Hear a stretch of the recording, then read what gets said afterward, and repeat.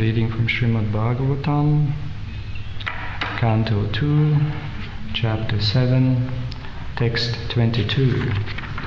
Kshatram kshayaya vido napritam mahatma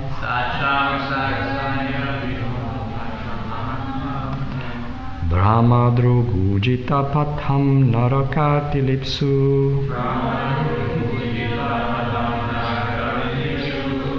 Udanti asa vavanikantakam ugraviryas Tri sapta kritva urudara parasvadena Kshatram kshayaya vidon pabritam mahatma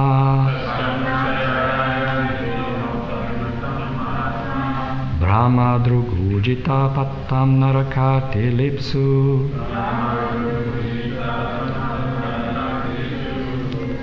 Udanti asavavanikantakam ugraviryas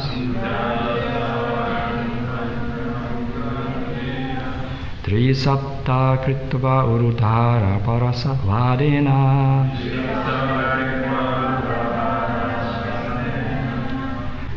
Kshatram, the royal order. Shoyaya, for the sake of diminishing. Vidina, by destination. Upabhritam, increased in proportion. Mahatma, the Lord in the form of the great sage Parashurama.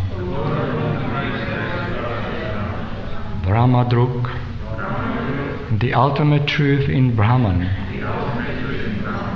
Ujitapatham, those who have given up the path of the absolute truth. Naraka arti lipshu, desires to suffer pain in hell. Udhanti is exacts. Asau, all those. Avanikantakam, fawns of the world. Ugravirya, awfully powerful. Trisatpa, thrice 7 times. Kritvaha, performed. Urudhara, very sharp. Parashvadena, by the great chopper. Translation and purport.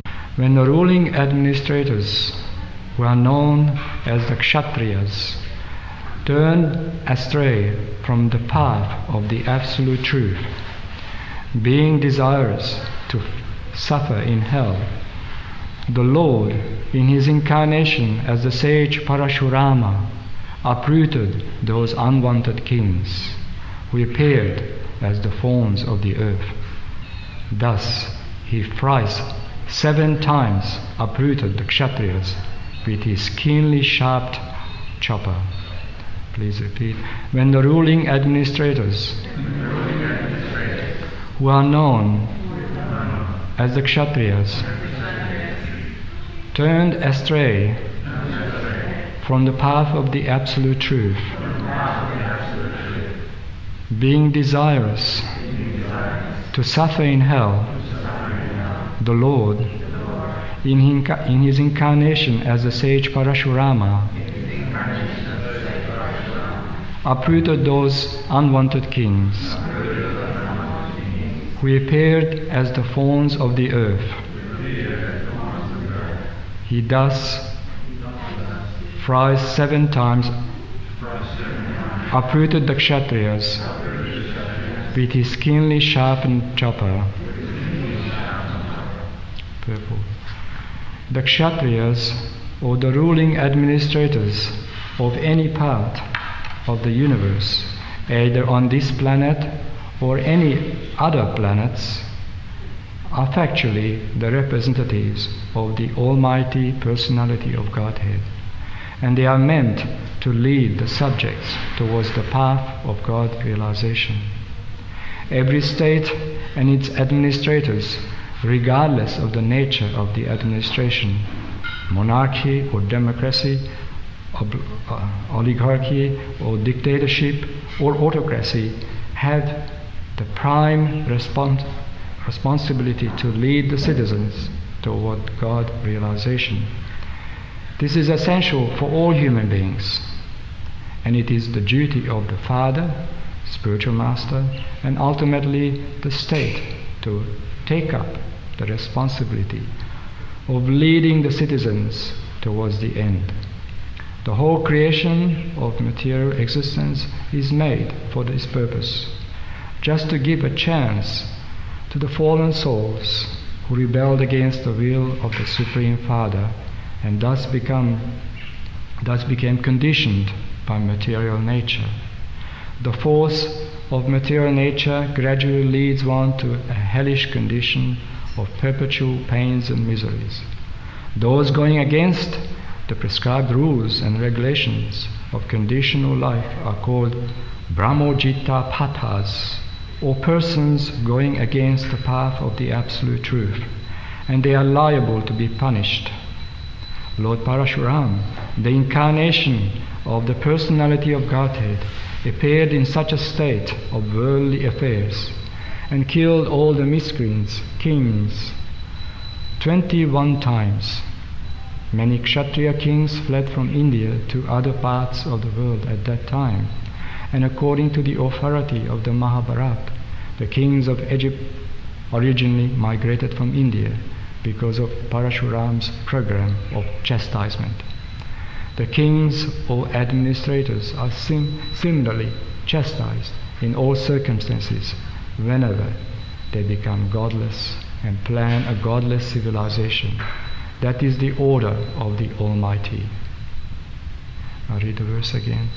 When the ruling administrators, who are known as the Kshatriyas, turned astray from the path of the absolute truth, being desirous to suffer in hell, the Lord, in his incarnation as the sage Parashuram, uprooted those unwanted kings who appeared as the thorns of the earth. Thus he thrice 7 times uprooted the Kshatriyas with his keenly sharp chopper.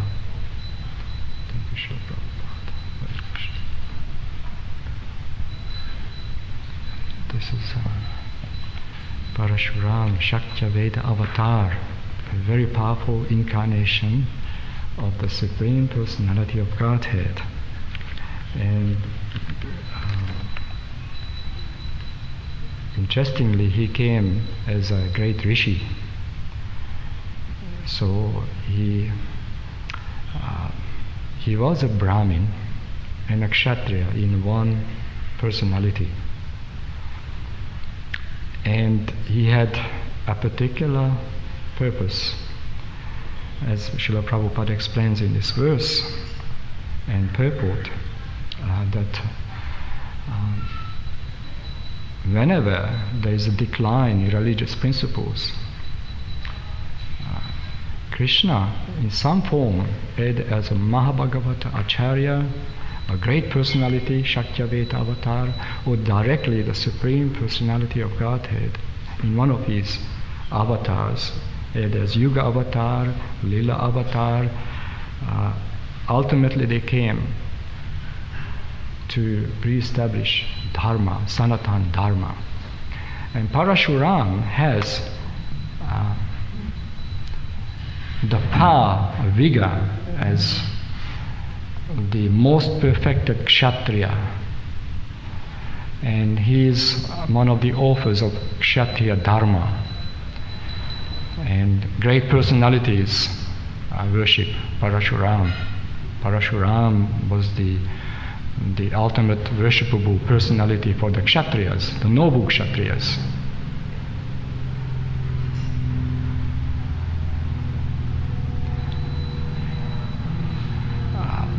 Can see that even before the battlefield of Kurukshetra, great personalities on both sides, they acknowledged and admired the prowess of Parashuram.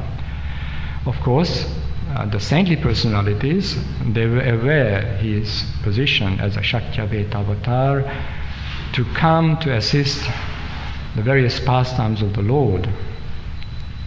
Even Karna, who was a great personality, son of Queen Kunti, who was desirous to learn the military martial arts of secrets of Parashuram, who had a famous axe. Parashuram means Rama with the axe. Very, very fearful. At the same time, he was famous, reputed to have a peaceful disposition. He was a great Brahmin.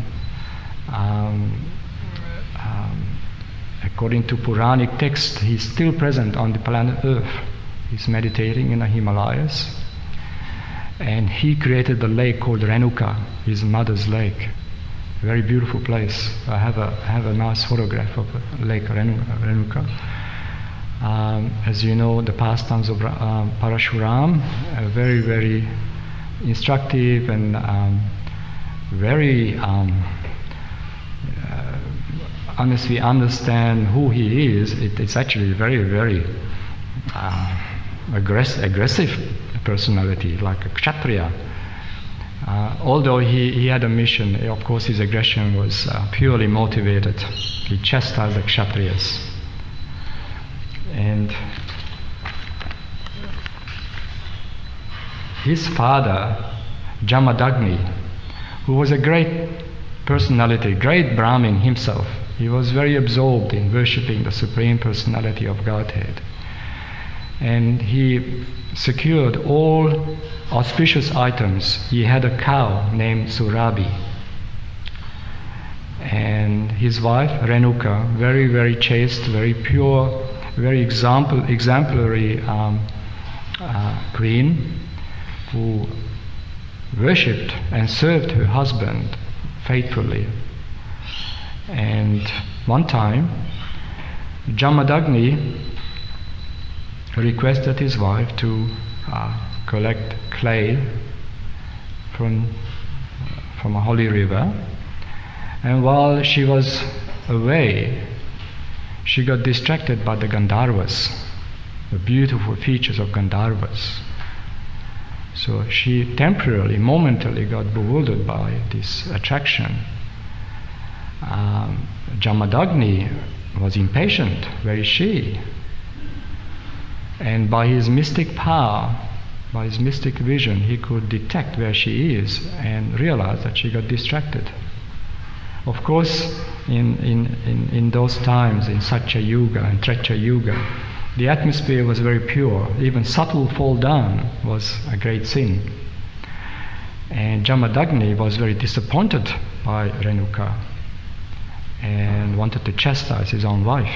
Just to show example, the kings, one of the most important principles is to set example and rule the world righteously, ethically, morally, with religious codes. And they were upholding the Kshatriya Dharma, Sanatana Dharma, protecting the Brahmins, protecting the citizens. They were the representatives of the Supreme Personality of Godhead. And as Srila Prabhupada says in this particular purport, that all representatives, all government leaders are meant to represent the Supreme Will, the Supreme Personality of Godhead. Unfortunately, due to the contaminated age, they do not understand that they have an important task or role, therefore they're misusing their powerful position as leaders of countries, nations, and we can see Kali Yuga is a classic demonstration of godless civilization, godless governments, which cause only pain and anxiety to the citizens of the land, citizens of the whole world actually. They constantly quarrel and fight amongst themselves. And there's another good example of a compromised Kshatriya was King Vena. King Vena misused his position, terrorized the citizens of the land. Of course, these are examples for us to understand and analyze the current situations, why they are so compromised. And nevertheless, King Jamadagni was a powerful Raja Rishi who was also a Brahmin, Kshatriya. His wife was a saintly personality, Renuka, but somehow or other she got distracted. To show example what is Dharma, what is the Sanatana Dharma, what are the occupations and the duties of different personalities, Jamadagni wanted to chastise his own wife. Therefore, he called his sons. He had 7 sons, 7 great rishis. And one of the rishis were Parashurama.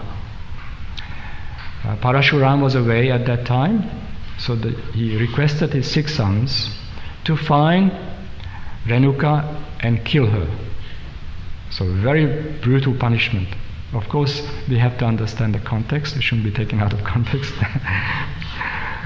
And so, but the sons, they were bewildered by their father.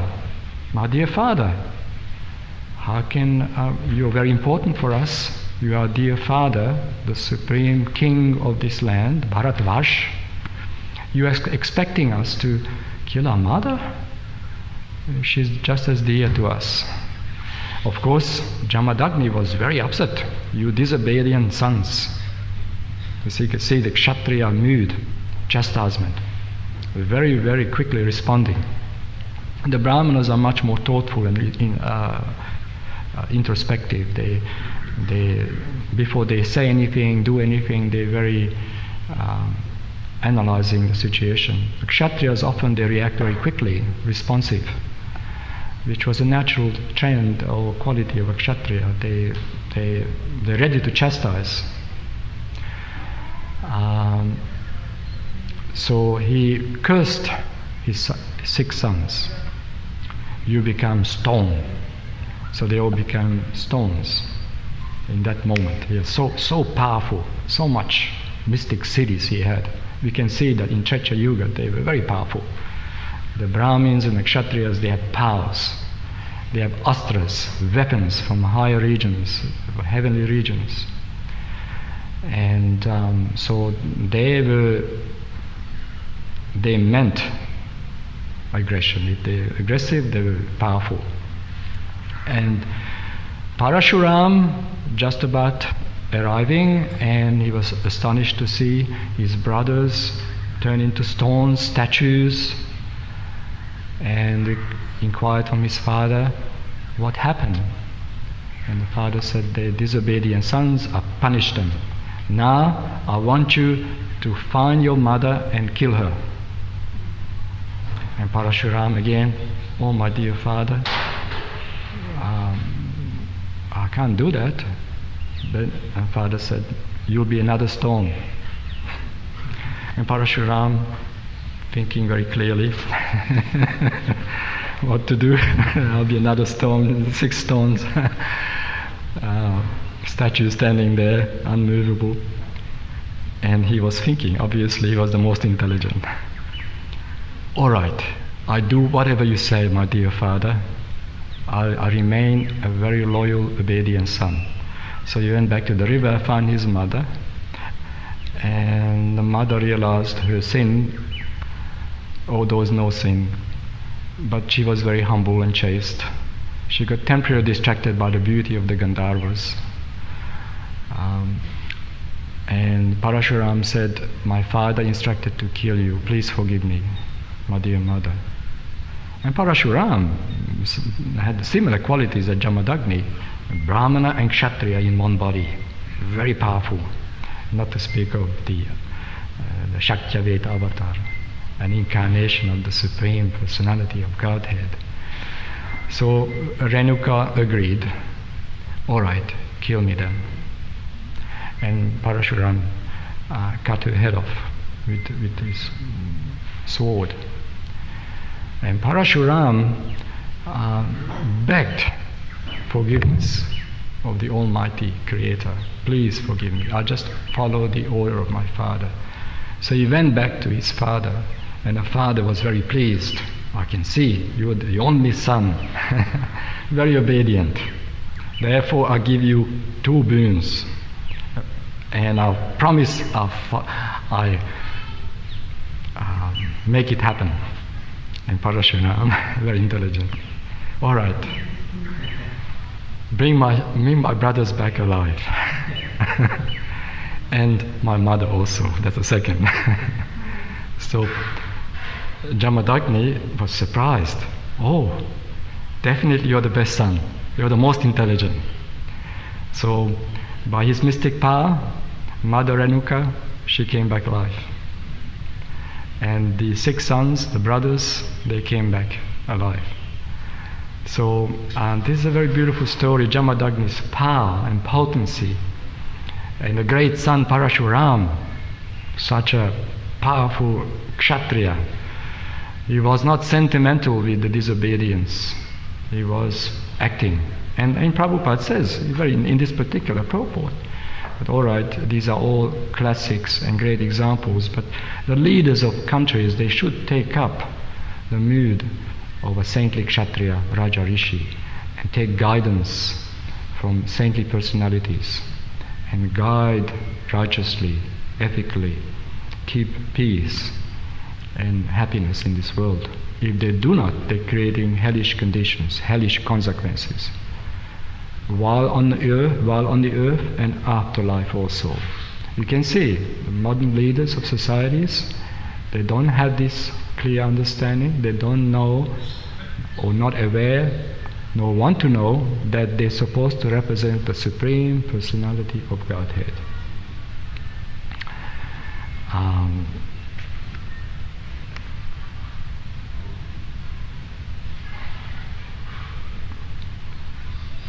Later on, there was a king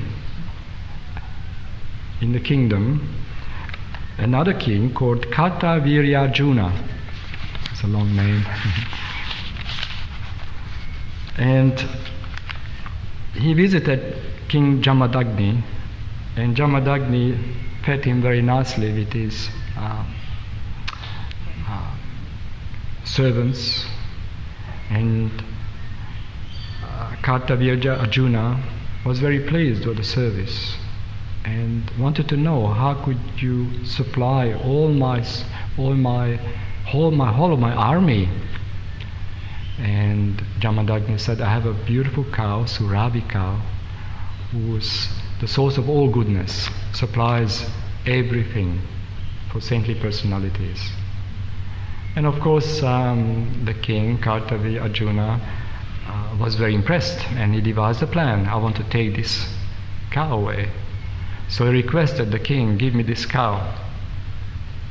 And of course, Jamadagni refused respectfully. My dear king, I know you're a great personality, but I need this cow for my puja. Nevertheless, later on he managed to steal the cow and cause a confrontation with Jamadagni, to the point that he killed Jamadagni. So you can see that sometimes kings, if they don't get their kshatriyas, they fight amongst themselves, which is a problem sometimes for the great Raja Rishis, because they're seeing all the kingdoms. That's why you see in Mahabharata, Yudhishthira, not to speak of Parikshit Maharaj, Prithu Maharaj, they're making sure there's law and order. The kings within the empire, Maharajas, small kingdoms, and they had to get along. If they're not, they were often given the land outside of Bharatvash, and they were given a suitable land, or sometimes they were defeated. Not for the sake of conquering, but for the sake of dharma, for the benefit of all those kingdoms and kings, because they were fighting amongst themselves. So sometimes Raja Rishi, the great Raja Rishi, stepped in and created peace. When Parashuram heard that his father was killed, he was extremely angry. Parashuram, with the X, the transcendental X, incredible power. The whole world feeling the strength of Parashuram, great Shakyaveta avatar. This is when his Kshatriya nature came out. And he captured Kartavirya Arjuna, and he killed him with his axe. And he killed all his followers, all the Kshatriya kings who were trying to fight him, but he killed them all. Not only once, 21 times. And some who surrendered, he chased them away. Often give them a land outside of Bharat. Go to Egypt. Some commentators say, I think they got some place in Europe also.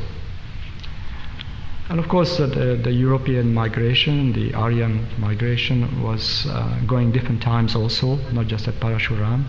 But Parashuram chased many of the Kshatriya kings away, or given the land outside of Bharat. And they were very fearful of Parashuram, so they escaped or chased away, or worse, got killed, of course. Therefore, the European cultures had a very deep Aryan connection. Even modern scientists, researchers, they see the DNA The languages, Indo-European languages. So the European cultures, European tribes who were migrating out of the Asian subcontinent, gradually settled in European subcontinent. They had this Kshatriya blood in them, warrior type. Said the Egyptian, you can see the connection somehow or other, the way they did things, the conqueror's nature. Looking at our modern history, the conqueror's nature of the European empires. We can see the German Empire, Roman Empire, the Greek Empire, Austro-Hungarian Empire, British Empire, Spanish Empire. You can see the conqueror's nature, Kshatriya tendencies. And often, because in Kali Yuga it's all corrupted, they didn't have the purity or the saintliness. They were just conquering for the sake of conquering, after gold, after land. So you can see, going back to the Chaitya Yuga, back to very old times where Parashuram, the great kings, were chasing these rebellious, offensive Kshatriyas who didn't obey, didn't follow the codes of Dharma, Kshatriya Dharma.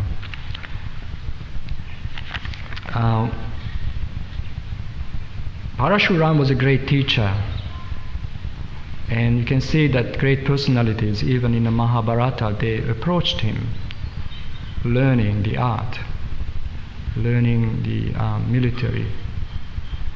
Karna also approached him, as I said, and Karna was pretending to be a Brahmana. I'm a Brahmana, please teach me all these secrets of military science.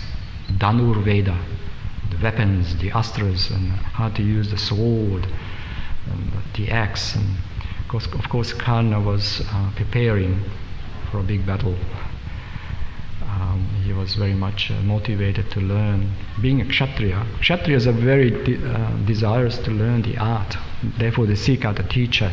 Like, for example, Dronacharya for Arjuna and the Pandavas. They were very powerful. Dronacharya was very powerful. He was a Brahmana also, in Kshatriya. So Parashuram was a very powerful personality. I think even, as I know, even Sukracharya worshipped Parashuram. Am I right, Maharaja? Yeah. So we can see the position of Parashuram. Even the guru of the Asuras worshipped Parashuram for power. So Karna was pretending to be a Brahmana, and he was fanning his Guru Maharaj, Parashuram. And Parashuram wanted to take rest. I like to take rest. And Karna said, please not to take rest on the ground. Put your head on my lap and I'll keep fanning you. And what happened, a spider came on the leg of Karna and bit him. He was bleeding. And he didn't say anything. He just tolerated. He didn't want to interrupt the service, fanning Parashuram. He was so tolerant. You can see Karna was very powerful also, very tolerant. Wow. And then the blood touched the cheek of Parashuram and he woke up. What's happened? And then he got very angry, as usual. You lied to me. You're not a Brahmana. You're a Kshatriya. Because you could tolerate, only a Kshatriya can tolerate this. A Brahmana, only a Kshatriya can tolerate this kind of thing. Bitten by a spider and you're not interrupting your service. Of course he was very pleased at the same time because he was very tolerant, titikshava, tolerant. But nevertheless, because he lied to him, he gave him a boon because he was a good student, a noble character, but also very upset, so he cursed him that although you will be respected as a noble Kshatriya, you have so many good qualities, but when you need the power, what you learned from me, the secrets, when you really need it to defend yourself or to accomplish your goals, you forget it. You have a black art, you forget the art. And of course, Karna was very sad. but he offered his respect and he went.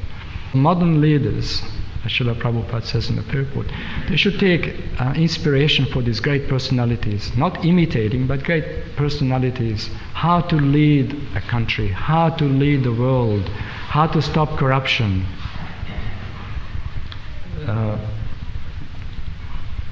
And Srila Prabhupada says in the purport here, the kings or administrators are similarly chastised in all circumstances whenever they become godless and plan a godless civilization. This is the order of the Almighty. You can see, it's not just at the time of Parashuram or great Raja Rishis, but even now, even if there's no great saintly king, then the laws of karma, the karmic destiny will chastise them. They get their punishment. Because the leaders of the land, the leaders of the country, whoever they are, democratic state or monarchy, or they should take responsibility. They should take responsibility for every citizen of the land. Then they can rule peacefully, and people feel that the kings are ethical, follow moral principles. They're representing the supreme Almighty personality, the supreme personality of Godhead. So this is the proper way to lead and govern the whole world. When you representing the message of Godhead, the Dharma, and people respect that. So Kshatriya is supposed to be saintly, Raja Rishi. Later on, Parashuram made a nice lake for the memory of his mother. And there's a mountain, I forgot the name of that mountain. Yes, Mahendra. Where Parashuram is still there in transcendental meditation, very deep meditation. And Lake Renuka, it just happened to be there in a high altitude, not a large lake, but there's a mountain cliff, a mountain peak, and he's supposed to meditate there. So Parashuram is still present on the earthly planet in Bharatvash. Hare Krishna. Hare Krishna. So this is what I can say about this purport and verse, and whatever came into my mind. Thank you, Srila Prabhupada. Is there any questions or comments? Hare Krishna. Hare Krishna. This Parashuram is one of in my readings. All Kshatriyas is my hero. I was even given the Parashuram Shalagam Shila. Amazing. Alkada Shalagam, who acts everything. Many years ago, someone gave me. And Shivaram Maharaj gave me a Varaha Shila also. So Parashuram is always my focus for meditation. Beautiful pastimes. And interestingly, and I got this purport. And very interesting thing happened. It's not for my own glorification, but this is my birthday today. And I didn't realize the verse is 22nd also. 22nd. And Parashuram, my favorite. And I said, wow, it's pure happiness for me, really. Parashuram is really my hero. And everything, like, I don't know, it could be some connection from the past lives, but right in the early years I was naturally attracted to it. Just so the pastimes really stand out for me, Parashuram. Some reason, I don't know. And so, thank you, Hare Krishna.